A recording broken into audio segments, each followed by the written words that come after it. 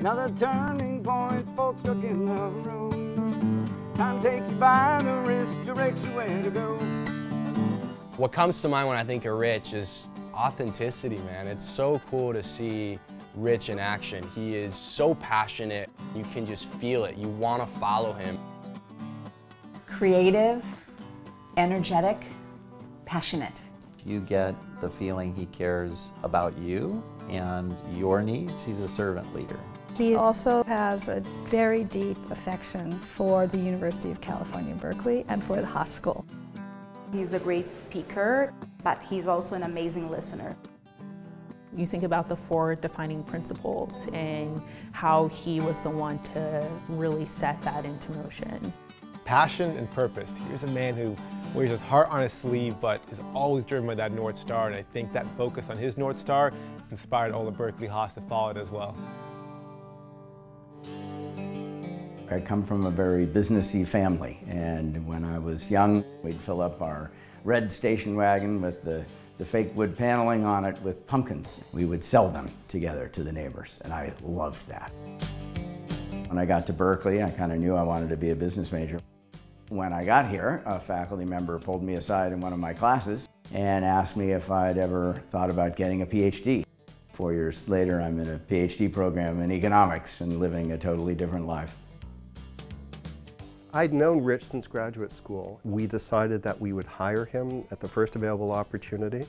It was easy to persuade the faculty to hire him. He fit in immediately. This is exactly what is right for me, and that voice goes off for me when I'm in front of a class that's really lit up around an idea or a case or what have you. I feel most alive at that moment. The board chose Rich because of his passion, his ability to see the potential that Haas had to become a top 5 business school in the world. Dean Lyons had had an experience at Goldman Sachs where he came to realize that the culture of an organization really adds value. Margot Alexander had said to me, yes, you're our dean, but you're also the chief purpose officer. You need to continue to instill a larger sense of purpose in the people around you. Rich came up with the idea of the defining principles. When Rich rolled that out as a concept to both the board and the faculty, it was the most universally accepted idea I've ever seen. It was unique, it was inspirational, it was differentiated. The goal of the defining principles was not just to kind of brand the school, but also to draw a line in the sand about the kind of leaders we intended to produce and the kind of impact we intended those leaders to have on the world. The people that come to Haas are the people that believe those principles, and those are the people that I want to interact with. I really believe that we live, breathe, and bleed those 4 principles. Rich has focused on important things that are going to have great longevity. Chou Hall will allow the capacity to bring on more students, to bring on more excellent faculty. In 1995, we had about 1,300 students. By the time I started as dean, we had 2,200 students. So we were bursting at the seams. We needed space that mapped into the way the work of a business school has changed. Rich may have been one of the few people in the universe who could have pulled this off. To roll up 9 of the top 10 largest gifts of all time. At the kind of grand vision level, it's about recombining Berkeley.